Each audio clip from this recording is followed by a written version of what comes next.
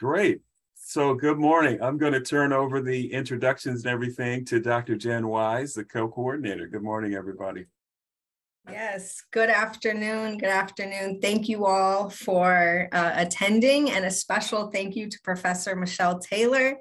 I would like to introduce our speaker for our October Ngoma series.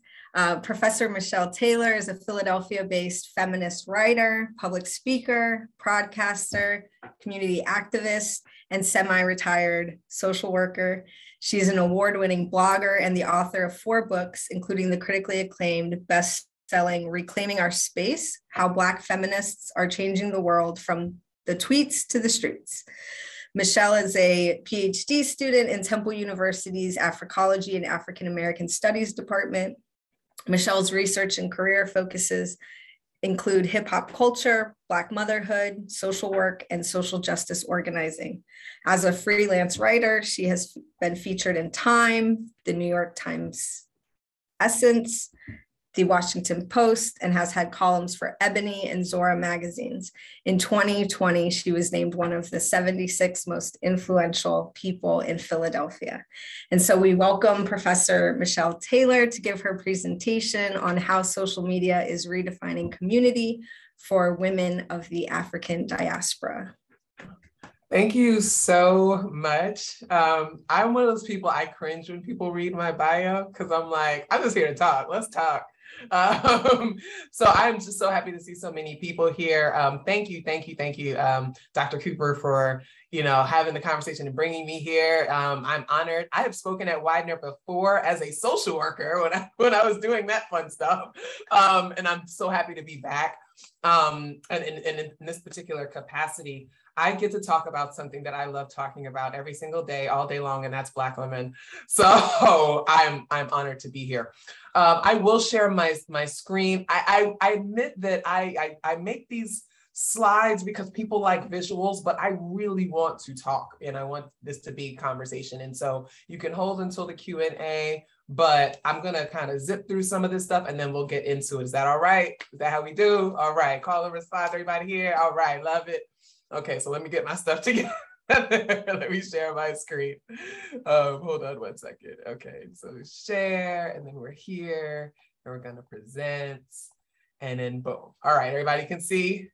Oh, excellent. All right, so today we are definitely talking about how social media is redefining community for women of the African diaspora.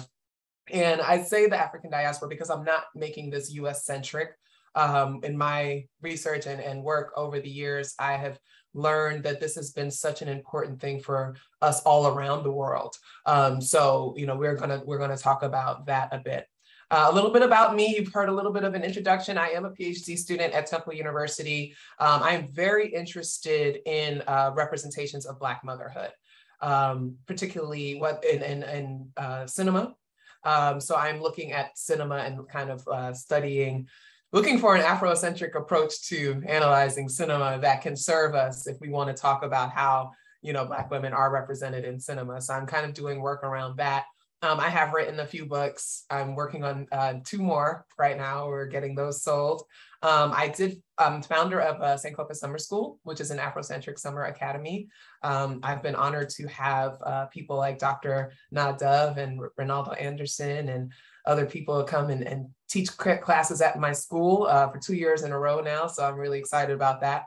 I am a co-creator of Black Girl Missing podcast. It is the only podcast that exists specifically to talk about Black girls ages 0 to 17 who have gone missing. And we have 3 seasons out. You can listen wherever you want.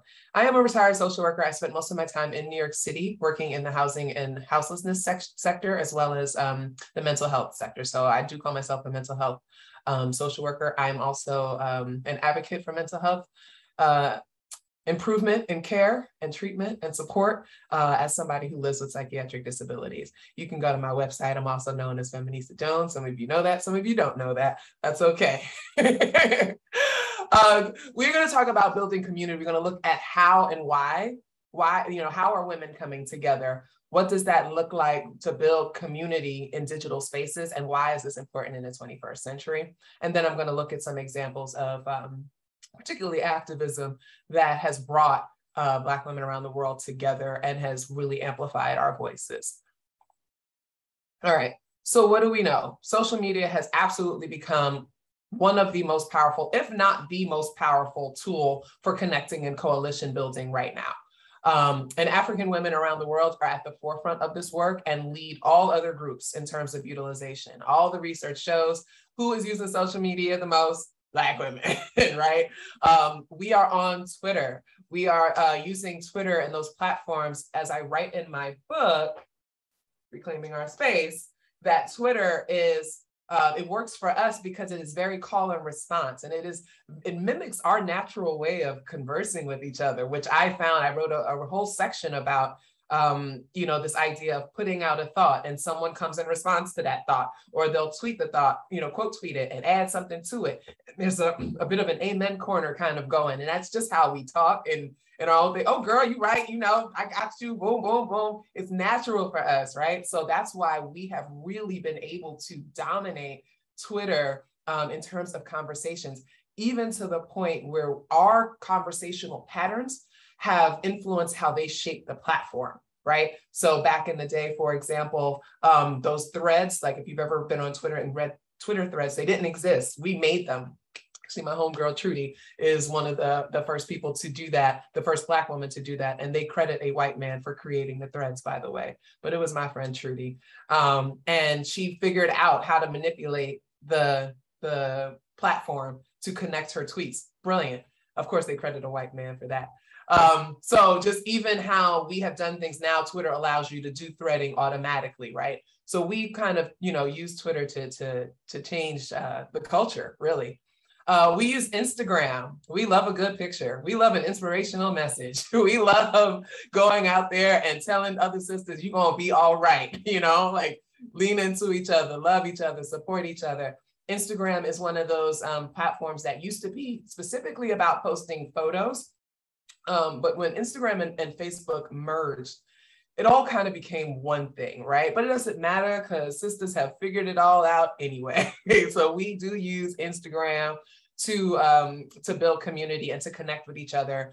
I just posted a message the other day that has had like 25,000 views or impressions, because it was an inspirational message that people needed to hear. And there's something about Black women, we just know what people need to hear, and we are just delivering those messages. So Instagram is strong for that.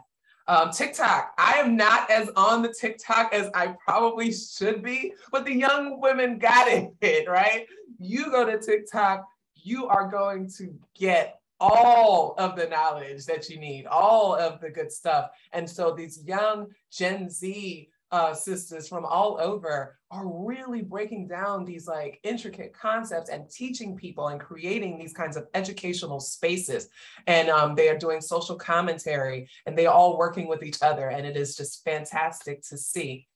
Facebook is actually where we use the most. Facebook, everybody jokes about Facebook being old school and falling behind, even though out of all of these, it is the oldest. Facebook still, above and beyond, remains the most used social media platform. And we're definitely over there doing some amazing work in community building.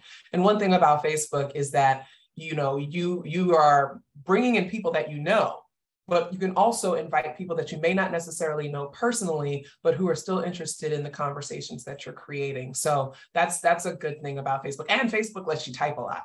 A lot of these other platforms are really limited in characters and how much time you can use, et cetera.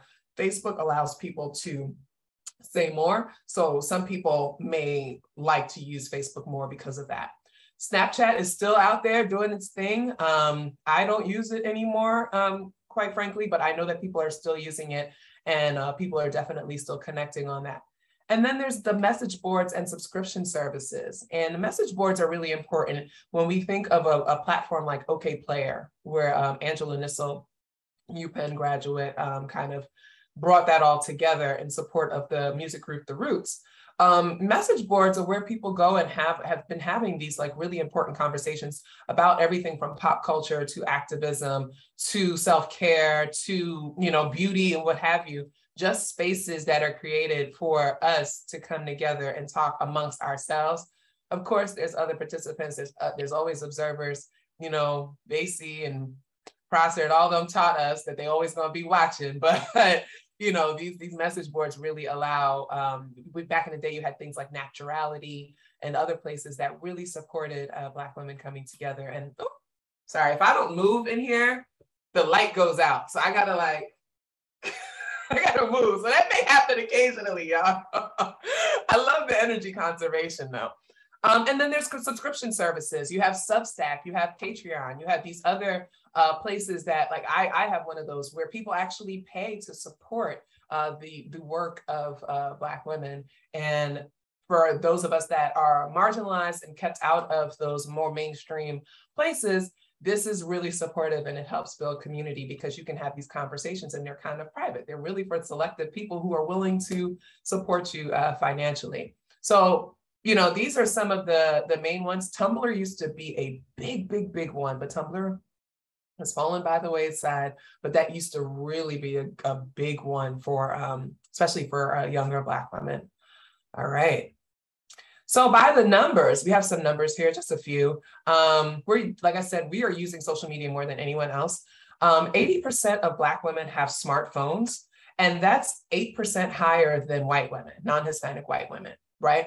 So we are out here having these smartphones. And I you know, I thought about this. I was like, well, why do we have these more, right? We're not making the same amount of money. We're not necessarily getting access to the same opportunities. Why do we have these smartphones more? And I think about the utility of them and how much can get done and how much more affordable it may be for a Black woman to have a smartphone versus a laptop, right? Or an iPad or something like that. And again, being able to get all of that utility. So we are the group that has the most smartphones. And because of that, we have a higher utility, right? So Black women spend about 19 hours and 27 minutes per week on, you know, using apps and scrolling online. That is more than any other women's group. And then 72% of Black women use Facebook. That is our most widely used platform again. And if you go on Facebook, you know your auntie and your grandma is on there, and they don't necessarily know what they're doing all the time. And they want to like all your pictures, and they want to put like 8 comments. I love you. Why you look nice? Oh, you're amazing on the same photo, right? But it's okay because that's community, right? And so if you were at the barbecue, she would probably tell you 3 times that you look good in your outfit. So that's kind of what they do. And that's wonderful, right? It's a preservation of community. We have to look at Facebook that way. We have to look at Facebook as a living archive. We have to look at Facebook, particularly when it shows memories and things like that. And when we contextualize that within what just happened with COVID, what's been going on with COVID, all the loss that we have, this is a way of creating and preserving public memory. And Black women really are kind of driving that as well. Because we will definitely share that memory, especially when we broke up with that no good so-and-so. Like, yep, I moved on, girl. I moved on, and then all your friends are going to come in and be like, you sure did. And we were there with you. I remember that. And we supported you through that, right? This is not necessarily something we were able to do 30 years ago. You might get on the phone with one person. You might be able to get a couple of people together. But if you went away to college, for example, or if your friends were scattered, it wasn't as easy to get everybody together. And what Black women have been doing is utilizing social media to bring people together in the same space at the same time and be able to support and show love for each other. And I think that that's powerful. So they say 19 hours and 27 minutes a week. Some people may be like, oh, that's a lot. But when you really think about it, you think about, oh, I'm picking up my phone real quick. Oh, my friends texted me. Let me text back, put it back down. Oh, let me check what's going on Twitter. You know, it adds up. It's not like we're all just like kind of sitting there just like for 8 hours out the day. It adds up and it's okay. We're on the go too. So we're constantly moving. I think I remember something, and I couldn't find it today, but we're a lot more physically mobile than other people as well. So that would also explain why the smartphones make more sense. And I got these statistics from Nielsen. So why, right? Conversation. That was what really started all of this. It was really just about conversation. I don't know how many of you here are old like me, but we're on Facebook in 2004 when it dropped, you know what I mean? And have been ever since, almost 20 years now. That we're going on being on Facebook, people wanting to connect. I joined Facebook because I wanted to connect with my friends that I went to college with that I maybe lost a little contact with since we graduated. And that's what a lot of people were using it for. It's really to have the conversation. In the early days of Twitter, I always tell people I joined Twitter because I saw that Questlove from The Roots was on there and I wanted to be able to talk to him. Like I was like, oh, I could send him a message directly and he'll see it. Twitter was like, we can bring, celebrities right into your house, right into your phone. And we were all like, really? And we can talk to them? Oh my gosh. And like, I really did tweet him and I was like, hi. And we're cool now, but it was like Twitter really like took the world from being like up here and brought it really close. And that was the early appeal. The platform itself was terrible to use, but it was really that, like, let's bring people together. Let's have conversation. A celebrity would say something, people would respond. Or, some bloggers would say something, people would respond. And people like myself, who were out there writing and blogging, I was like, well, hey, we got folks listening to us. Let's start sharing some more of our thoughts. And that really created conversation and started connecting us with people, not just around the country, but around the world. So I realized that I had sisters on the continent and sisters in the UK and sisters in the Caribbean who were reading my stuff and sending me messages. And I'm like, I don't know you from a can of paint, but I know you a Black woman, so you're my sister, what's good? And that really has been the tone that we have been taking when it comes to using social media. Another thing that people have been using, sisters have been using for, is business promotion and career advancement. So let's think about what it means to be a Black woman in this world, right? You have everybody and their mama trying to stop you from being great. And one of the things that social media has been able to do is not necessarily level the playing field, but, close the gap quite a bit. So women who believe that, I don't know if anybody will ever care about, my vegan burger that I got right now, are now like making millions of dollars serving vegan burgers out of food trucks, or women who were like, I just always wanted to be a writer, but I don't even know how to get in with any of these publications, now have bylines like me, in the New York Times and Washington Post and all these places that Ebony and Essence that I grew up on my table, like now all of a sudden I'm writing for them, like writing about hip hop for them. Like this was amazing. And so many sisters, this is their way in, right? And especially when you look at publishing and books, they were not checking for us. Nobody's trying to give us these book deals. But now when they see how popular we are, they see how many followers we have, they see how many people's attention we have, then they're like, oh, well, we want you to do this. And so that has been pivotal for us. And then we create community around that too, because now we're all kind of like, we're all writing together. Our books are all on the shelves together. We're doing panels together. We're addressing a lot of these larger issues together. Whereas many of us who were activists before this were kind of working in silos, right? Career advancement. Who do you know? Who's plugging who? I'm in these rooms with so-and-so and so-and-so, and they're saying, hey, can you come and do this? I'm like, you know what? That's not my lane, but I know a sister that I just met, or I've been talking to on Twitter for 3 years. That's her area of expertise. You need to go talk to her, right? So it's changing that game, this thing that white folks have had all these years, this nepotism, these connections, this word of mouth. We are now able to do this because of the digital connections that we have made online, and it's been amazing. And if you want to, and let's not even talk about all the Black women businesses that I support, from the shea butter to the jewelry to the clothes to the bundles. If you want something that a sister is making on social media, you're gonna find it. And that has been fantastic, because the sister in rural Georgia who really did not have access to this is now able to have a business at home and be at home with her babies while she can do this, because social media has afforded her the opportunity to do that. So that's amazing. And I think the biggest, in my opinion, don't say that's for everybody, has been activism. I can't even, as somebody who has been an activist for, 24 years now, kind of starting in them streets, handing out these flyers, like, come to this rally, come to this, come support this. Now to be able to go online and click, click, click, and then there's 100 people showing up. It's been transformative. And I write about that in the book, like how important this has been to organizing and activism and social justice coalition building, right? If you think about something like the March on Washington, and how long it took them to plan that march and to get all the speakers and to get the permits and all these things and to have people organizing in their cities and, you know, all of that stuff to get it together. I mean, you're talking months of planning for these kinds of things, right? Then we can do something like the National Moment of Silence, which I'd organize in 4 days because I use Twitter and Facebook. And we're talking like over 100,000 people in 45 states and 5 countries coming together at the same time.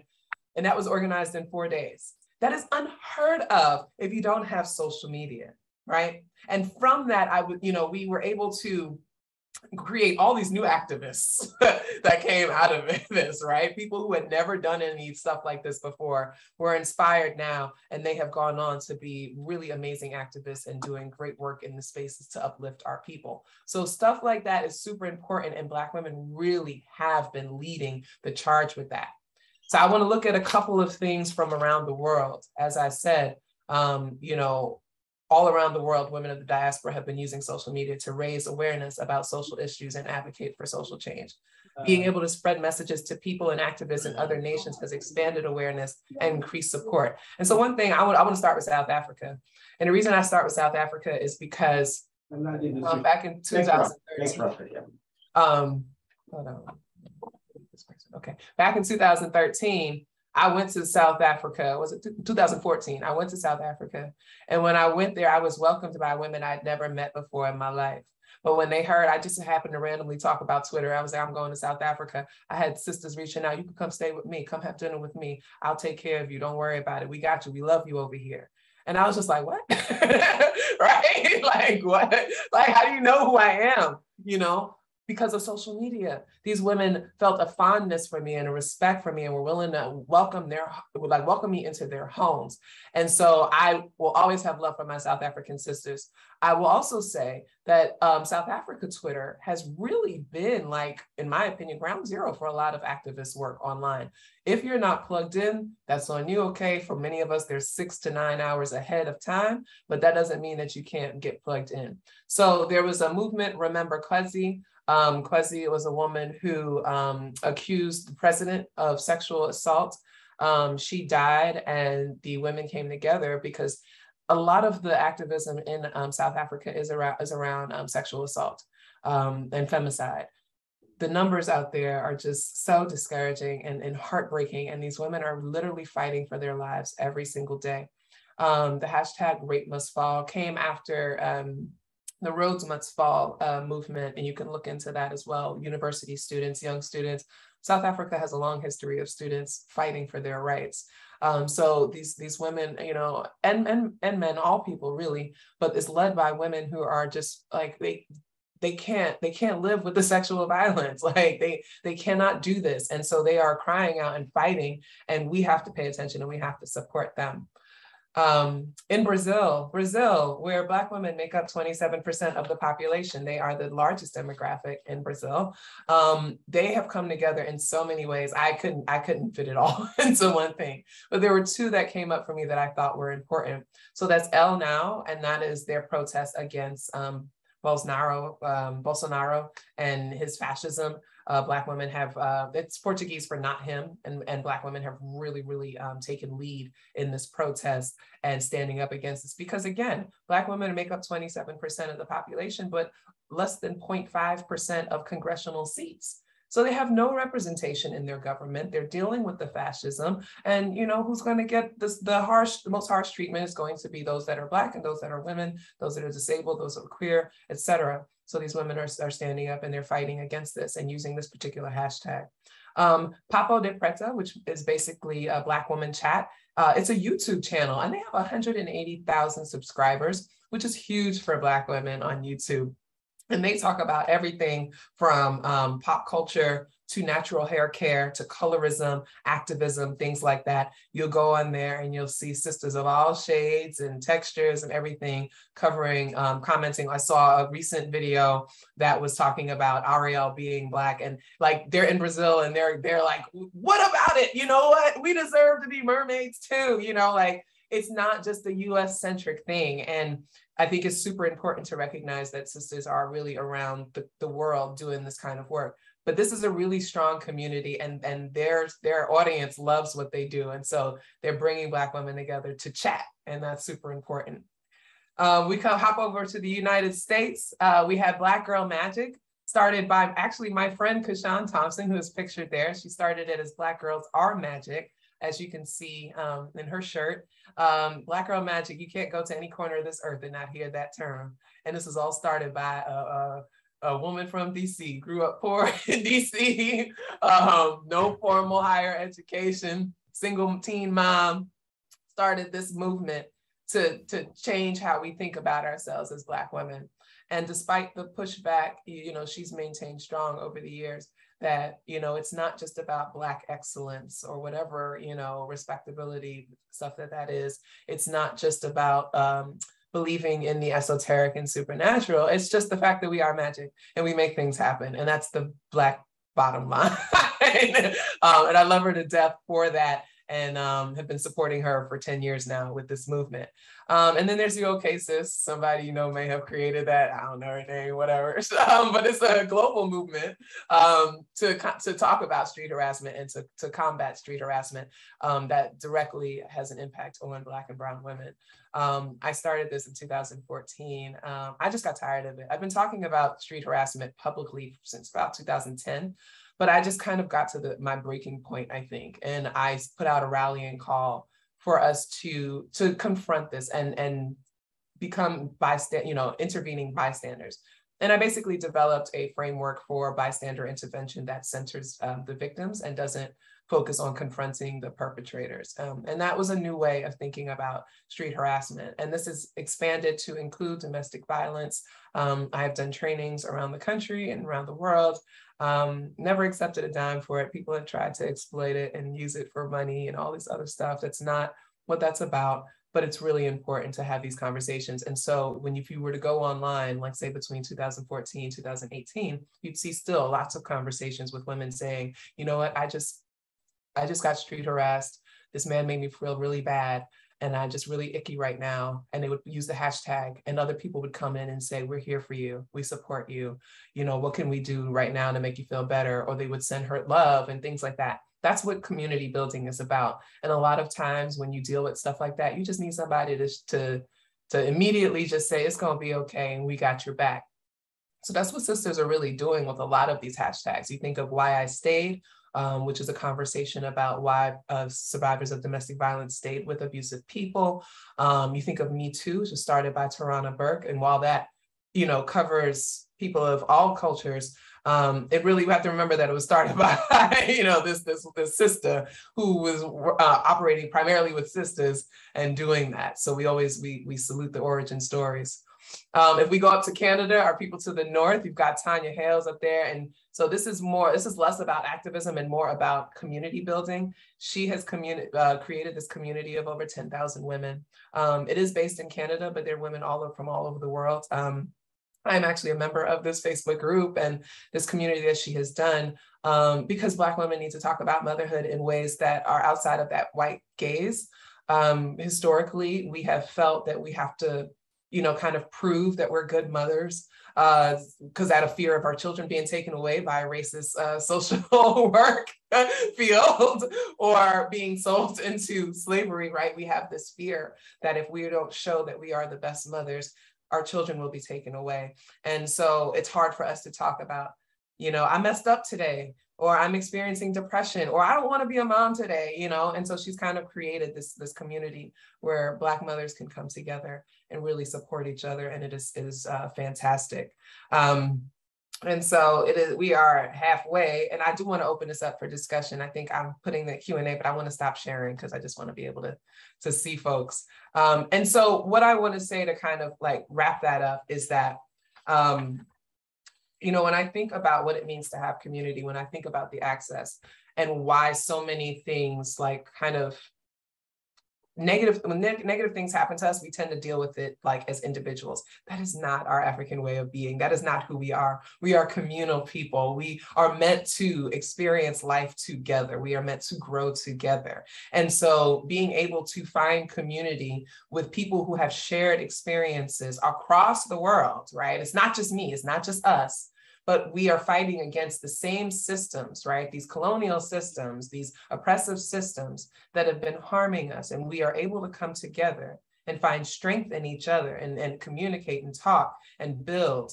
And we can map out actual plans. You think of like the Combahee River Collective and these people kind of coming together and saying, we're going to develop a politic. When you think of these different groups and these mind melds that come together, social media has become that for many of us now, to be able to come together. How are we going to address this issue? Police brutality has been a really big one for the last few years. And some of the top thinkers and contributors to this have been Black women and women of the African diaspora. So how do we come together and build community and build coalition to address these issues so we're working towards liberation? And that is where I think that social media can be powerful. But on the downside, is that we are the ones most subjected to the violence and the harassment and the negative sides of social media. And I'd be remiss if I didn't say that. I actually have a piece in the New York Times about online harassment and the toll that it takes on us. Please go look that up and read it. I have experienced it. Anytime you come out and say, I love women and I'm supporting women, people will try to destroy you because it goes against the status quo. You say, I love being Black to the day I die, people want you to be silenced. You know what I mean? I'm also pansexual. You talk about this. There's all these things that people will try to silence you, right? And they do that with harassment. They do that with these, like, what it is, the trolling and the negative comments and, you know, threatening you, and what they call doxing, when they expose your address and your phone number. I've had to move, had to change my phone number. Like where I live right now, I say Philadelphia based. I do not live in Philadelphia, but I have to do that to protect myself and my child, right? That's the downside of, you know, social media. One person posted a picture of my kid's school online, you know, and kind of called for people to meet me there. And I, you know, so that's the downside of it. But we navigate that because I think it's a net positive when we really think about the impact that it has had. So I just wanted to, you know, wrap that up a little bit. I am more than open to questions and conversation, comments. Anybody has any thoughts? Again, I am super, super happy to be here. So let's get into it. Hi, I just wanted to say, first of all, that's phenomenal. My name is Aisha, and you just lit a fire under me, because my research is diversity, equity, and inclusion. And now I'm trying to figure out what the heck, what do I do now? Because I need to continue on with my research, which is I'm in the process of doing, but I have a passion for women too, for Black women especially, because, and I often try to express like a lot of things to either my students, my colleagues, or just like my sister friends, my family, you know, because the issues that we deal with are so different from what other women deal with who are not women of color. And the stigmas, all these things that we come up against, but we still be riding on top, like, hey, you know, we still be happy, we still like, you know, we love everyone, you know, we treat everyone well, but who supports us? Yes, and that's where that community comes in, right? Over the last 2 months, like within my like little circle on Twitter, like we've all gone through breakups in our relationships, and we're all like, what is happening right now? We're like all over 40. We're like, what is happening? And we've like have our little private chats and community now. And these are people that I've never met. I've never met them in person, but I've known them online for years. And we know each other. We know each other's children's names. We watch them grow, and we built that. And now I can talk to these women. They like, you know what I mean? So if it wasn't for them, it's like really hard to get through some tough times. So that's what we do. We adapt, we adjust, but not just for like survival. We do it to thrive. And we, you know, I always say like, we all we got, you know, we gotta be here. Nobody knows us like us. And so that community and that connection that we're able to make with people from different countries, like it don't even matter. There's just something, sister girl, that's like, I got you.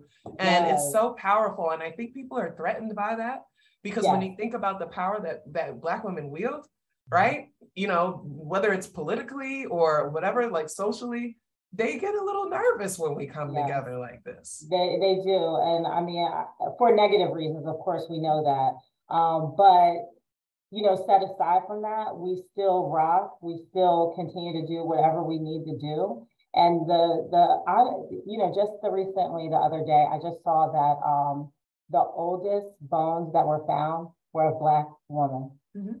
And so I sit and I think about, you know, where we've come from, the struggles we have, whose shoulders we have stood upon, Black women and Black men. And I still know that we can still do way more than what we're doing now, right?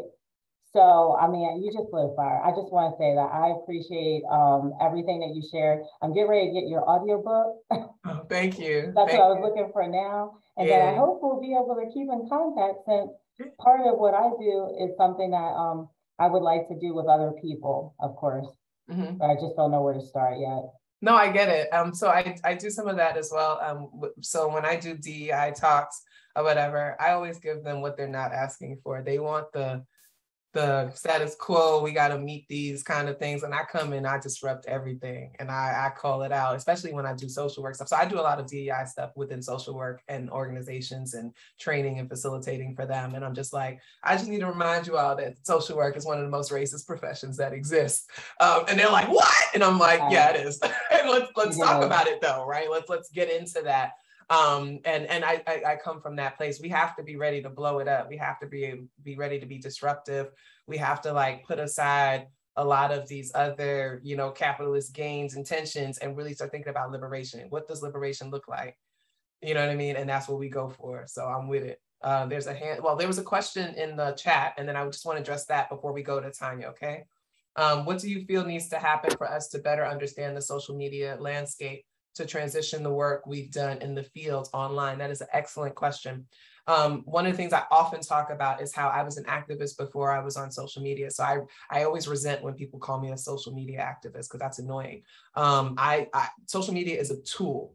It's like literally media. It's various mediums, you know, for us to do the work that we are already doing. So when I think about myself as an organizer, somebody who already knew how to have meetings with people and plan out, you know, direct actions, and here's what we're going to be doing. Boom, boom, boom. This is your job, your job, your job. You know, here's the flyers, here's whatever. We could do all of that. Now social media, it just makes it a little bit easier. You know, I can type stuff and do graphics and share them widely. And probably, you know, instead of catching 250 people, I can get the attention of 250,000 people, right? That's the main difference. So what you're doing, what people need to do is they need to do training in social media. I do that kind of stuff. I help organizers become digital organizers. I help activists become digital activists, because it is a bit of a transition, but it does take some education and really learning the landscape. You've got to really dig deep into the numbers, who's using what, when. Like I know, for example, if you want traction, you need to post something between 10 a.m. and 1 p.m. on Eastern Standard Time, or from 3 p.m. to 5 p.m. on Eastern Standard Time if you wanted to get the visuals. These are things that you kind of have to know, and you learn that through studying it. So I definitely recommend that people kind of look into, don't take it lightly. Like people think social media is a game, is a joke. It's not. Like you're studying comms, you know, this is communications. People are getting paid 6 figures to be able to figure out how to help organizations get better with their social media. So I do a lot of training as well as a consultant. But that's what has to happen. You're not just gonna be able to pick it up and say, oh, I'm gonna go online, and no, you got to get some education. All right, Tanya, please. Okay, hi. Guess what? For some reason, okay, so guess what? I am happy to be here. I'm gonna just tell you something. I just want to say something to you. I'm sorry that you experienced that type of behavior, right? I acknowledge it. I'm so sorry, right? That human beings were that mean to share your information, to bring your children. And that's a part of trauma within itself that required processing. And, you know, and it also is a way to try to thwart, you know, any level of, your humanity and any activism that you have, right? He's just there to diminish that. So I'm sorry that happened. So let me just tell you, I heard that and I was like, dang, right? But now here is something that I want to ask you about. It is a sort of a sensitive area. I mean, a sensitive topic. And that is the domestic violence piece. So when I am telling people and talking with people about domestic violence, what now they have these studies that show that women are just as much as aggressive of men. And I've been in forums where, and I've seen conversations and I've been sent data that basically talk about that, it always, the traditional story was that women were the victims. But these new studies are showing, or at least the ones I'm being sent, is that women are just as much as aggressive when it comes down to domestic violence as men. What do you say to that? Particularly, the reason I want to say that, I want you to ask if you can answer that question. But the reason that I'm bringing this up is because I know that people can marginalize and dismiss, right, our struggles. And when that have come up to me and I receive those articles, I'm just sort of like, okay, and I have worked around it, but what say you when people present that type of information? Nobody presents that to me because they know better. First thing I'm gonna ask is, where is this coming from? Second thing I'm gonna ask, who did the study and what kind of study was it? You know what I mean? I'm always going to critique those things because that's quite shocking to me to go from, closing a gap of 1 in 4 to now trying to say just as aggressive. What does that language even mean? Right. So these are the things, that's what I would be doing. I would be questioning, what are you talking about? Where is this coming from? Who funded this? What is there an agenda here? Because reality says quite different. Now, that's not to say that women cannot be perpetrators of domestic violence. In fact, they actually are. And we know this, and domestic violence goes beyond intimate partner violence, right? It goes to children and family and siblings and things like that. And, people can be susceptible to that. And I can definitely see changes as we are growing a more aggressive society, actually. And I think, in my own opinion, a lot of it is because we're overstimulated. Our brains were never meant to process any of this that we're doing right now. And I don't think that we've caught up. I think that there's a lot of overstimulation. I think there's a lot of stressors and things that people are dealing with, more stressors than they ever have before. And I think that that's making anyone susceptible to kind of lashing out and those kinds of things. I think we need healing. I think we need support. We need way more modalities than people are using. Like talk therapy is a popular thing, and people are like, go to therapy, almost weaponizing it, but we're not thinking about, the other forms of treatment that could help people. My first thing is to be skeptical about that. For someone to say that women are just as aggressive as men, when all the other statistics about just violence in general don't back that up. You look at the overwhelming majority of violence committed in this world is committed by men. So to single out domestic violence as a thing that women are now on par with men, it doesn't make any sense to me. So I would be critical of those articles and those studies, and I'd want to learn more about that. That's what I would say. I would not take that at face value. Thank you. And let me just say one more thing. I know that probably the next question is coming up, but let me tell you, you're like sunshine. I'm telling you, you're bright. Take the energy and the intellect and the light sort. You are truly a breath of fresh and good air. Oh, thank you. I appreciate that. I thank you very much. I'm glad to feel that way. I'm 43 years old. Hope I can still keep it going, keep it ticking. Does anybody else have any more questions? Questions, reactions, comments, things like that. Thoughts? I have 20, but I want others. Yes, whoever that is, go ahead. It's Cynthia. I had a quick comment. I just wanted to respond to Tanya's comment that, the men have had the power and the money. So the aggression there was always supported in a greater way, and they could move and control women in different ways. So that's an aspect too that we just have to remember when those kinds of things come up. But I just wanted to say thanks. This is very enlightening. I am a recent, I wouldn't say recent, I was a Facebooker for birthdays and fun stuff, and pictures of my daughter and all that kind of crazy, foolishness, I call it, but fun foolishness. But I think I've come into a different place about what social media can and should be doing.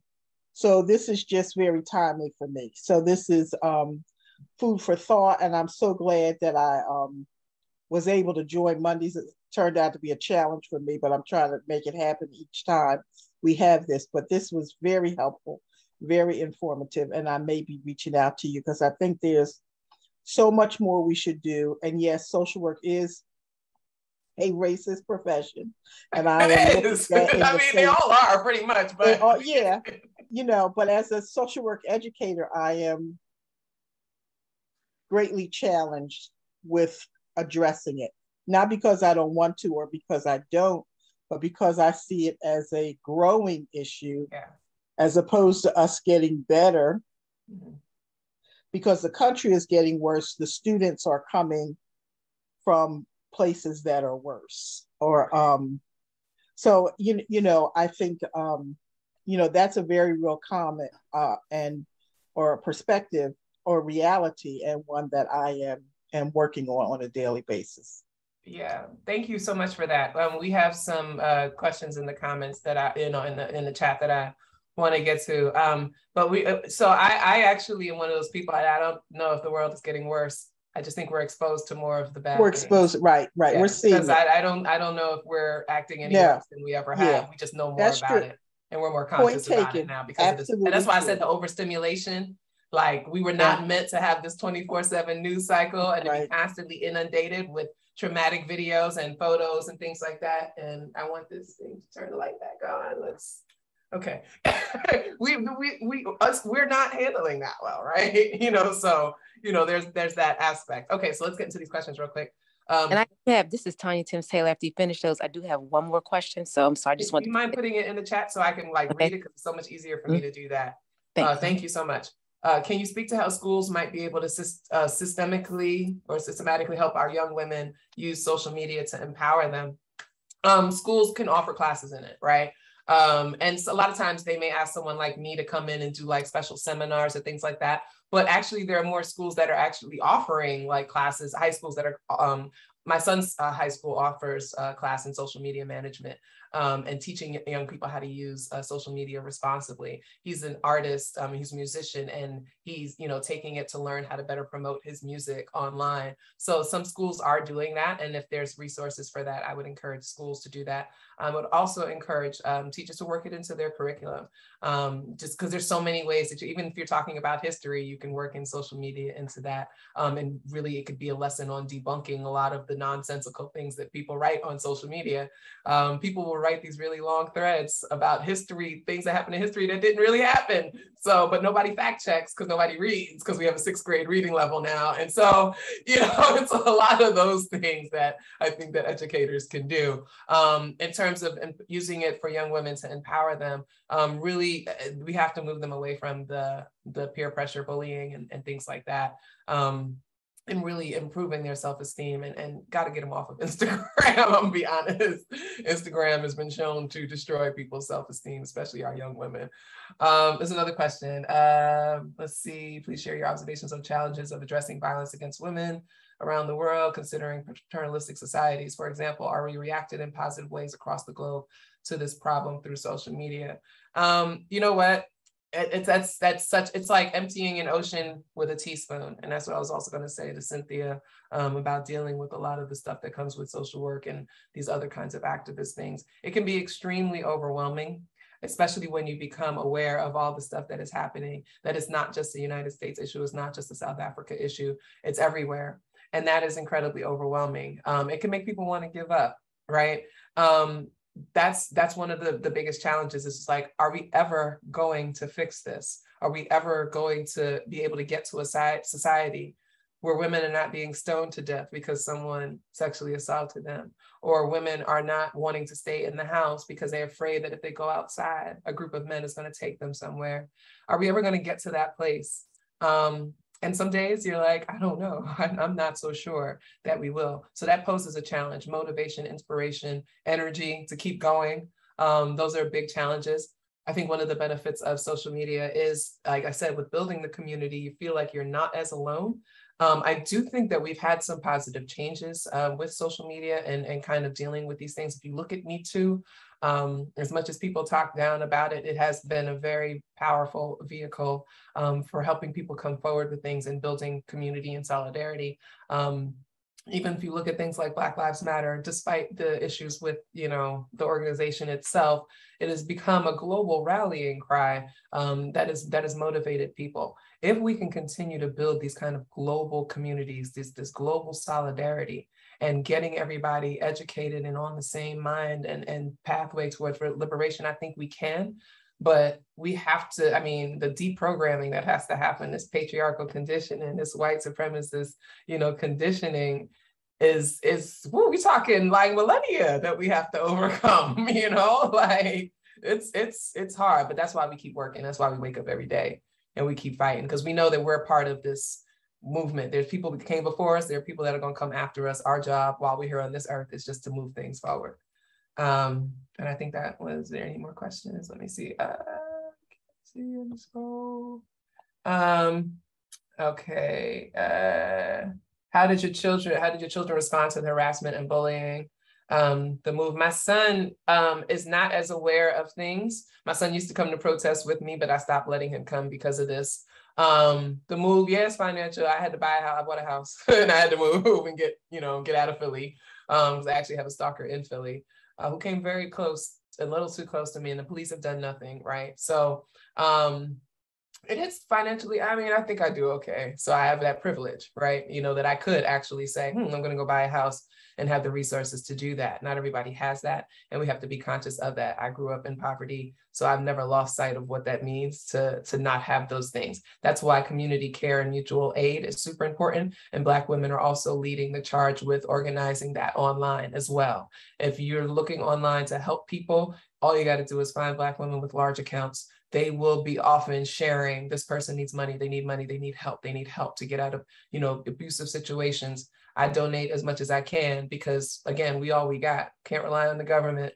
Can't, you know, it's really about community care. So that's how a lot of us are working around that.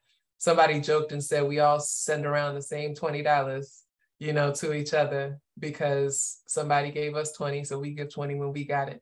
And that's what it's really supposed to be about, right? We created these global susus. It's kind of fantastic.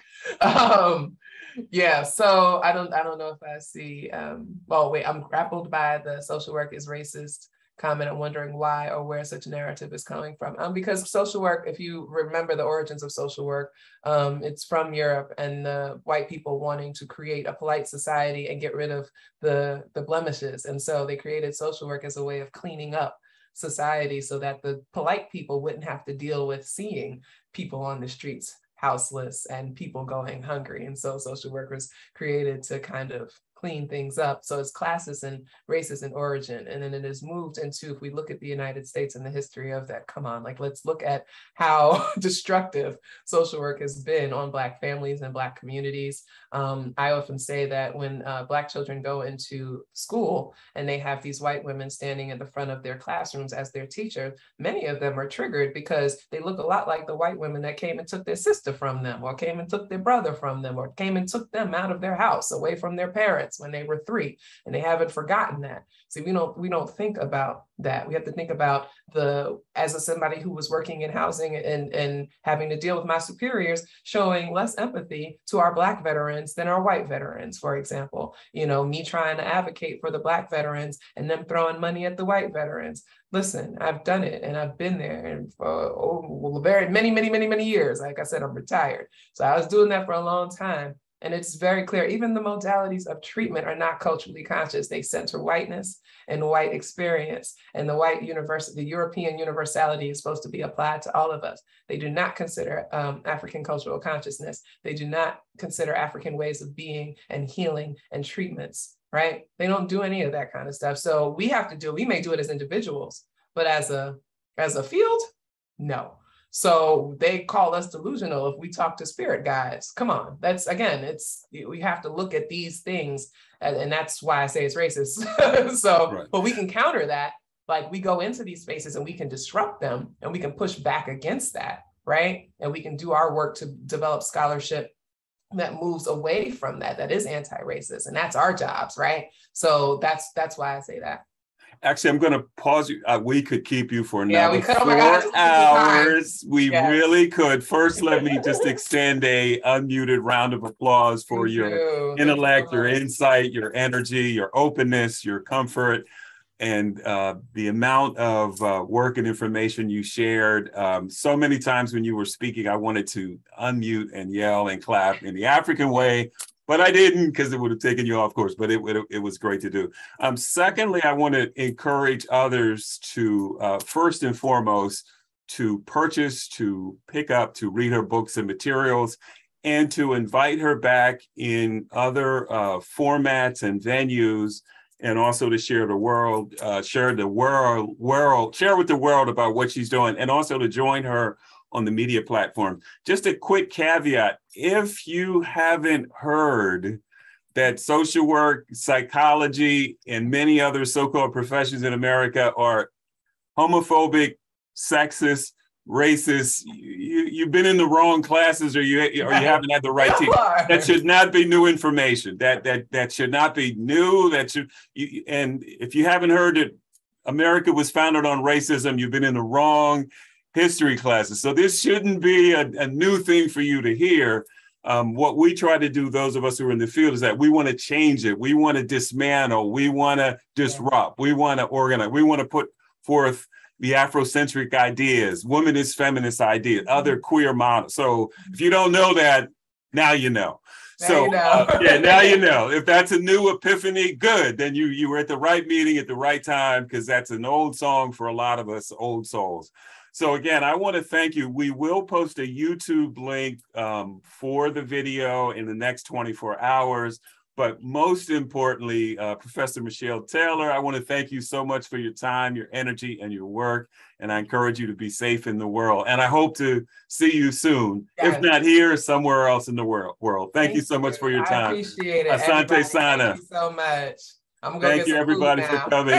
Thank you. Thank you. Be well. Be safe. Bye. Thanks for coming, everybody.